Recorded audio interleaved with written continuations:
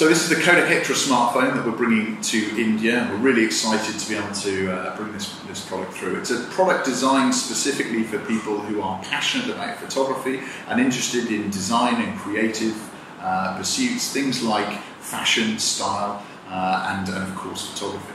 So the industrial design of the product is well balanced and ergonomically designed to be very comfortable in the hand, both as a smartphone and as a camera. We've got a physical camera key on the top of the device here, and also a nice camera grip here and camera barrel here, so it feels really comfortable and secure in the hand. It's obviously a product that's differentiated by design, designed to stand out and to really feel unique and different to anything else that's on the market. And so it's really about a camera phone that not just looks and feels like a camera, it takes great shots as well with a 21 megapixel phase detection autofocus sensor with an f2.0 aperture on the product as well. 30 megapixels on the front, and again a phase detection autofocus sensor with f2.2 aperture. So it takes great shots, but it's really also about the ecosystem of stuff around the camera and the photo taking. So what do you do with the photos that you've taken? How are they presented in the gallery? How are you able to do things like editing and sharing photos after the fact? How are you able to get photos printed and delivered straight to your home? And we've addressed all of those things with the Kodak Ektra. So if I open up the Ektra and show you the camera experience here, you've got across the top of the device all the commonly used features like flash controls, setting a timer, changing the aspect ratio. You've got object tracking here as well, so if you've got a pet or a subject that's moving around the frame, you can tap on them and keep them in focus. You've also got a counter here that tells you how many photos you are continuing to be able to take.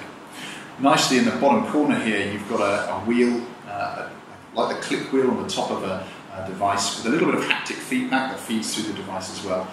You can jump around the dial, or you can control it here. And you've got all the different modes that the camera can shoot in. So you've got the smart auto mode, you've got modes in portrait, landscape, night mode, a sport mode, a macro mode, an HDR mode, panorama, all these different modes. You can control the wheel in the bottom corner here, or you can tap it once to bring it up. Now if I go into manual mode here, this is the most exciting mode because it exposes all the extra controls. Along the bottom here, you've got access to the shutter speed, the ISO, the focus, so a manual or automatic focus, the white balance, and the exposure value. And so you can see live on the device the impact of what you're doing as you go. And then if you get out of hand or you you change your control and you're not sure what you've done, you're one touch to get back to safety with a reset button that's right there. So that's the general experience. You've also got RAW as a capability that you can enable within manual mode. And we've done some really cool things with this as well. So we've disabled the keys on the side here, so you don't accidentally press them as you're holding this as a camera, and so you exit the camera with this button on the side. We've done some great things in the gallery to ensure that you've got a really nice experience, so you can pinch and zoom between photos and have a really rich, engaging experience with the photos that you've taken.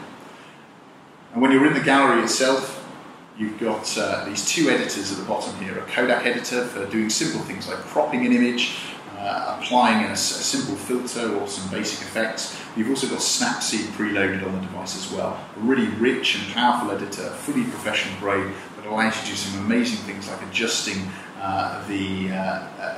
the scene and being able to stretch and warp the image into the dimensions and the aspect ratio that you particularly want.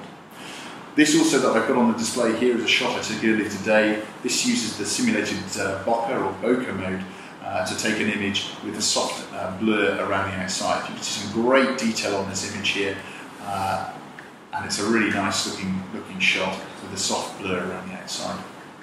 On top of that, we've done a couple of other cool little things. We've got a Super 8 app here that's a really fun to use retro style camera. You take a little video here, and then once you've taken that, you're presented with a range of vintage Kodak video stock. So Kodachrome, you've got various black and white stocks, you've got Ektachrome and other vintage video media here from Kodak. You can apply these over the top of the video and put a really nice retro effect on the top. So where on Instagram you might put a vintage filter over a still image, here you can put a vintage Kodak filter over a video and a still image if you particularly want to do that. So that's a really nice fun thing, and people have loved being able to apply really fun vintage Kodak experiences over the top of their footage. And lastly, we've got a print app here. Now it's not going to work here because I don't have any cell coverage, but there's a print app on the device that allows you to select photos you're particularly proud of, send them off to Kodak, and you'll get them sent back to your door in a Kodak yellow envelope. So those rich memories delivered to you in a really beautiful experience. Lastly then, there's also some fantastic accessories for this product. Genuine leather cases, slip cases that you might use on a day-to-day basis, coming in black and in brown as well. We also have some fantastic camera cases that are really, really beautiful, that are a nice vintage experience that you can provide. Simply snap the camera in and you've got a full camera case experience there. You can actually shoot with it in the case, or you can detach the flap over the edge and use that as a camera on the go.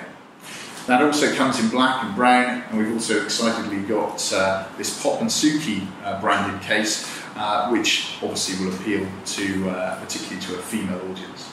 So a really fantastic camera-led smartphone experience here. It's a great smartphone, it's a great camera, but really it's as much about it being differentiated by design.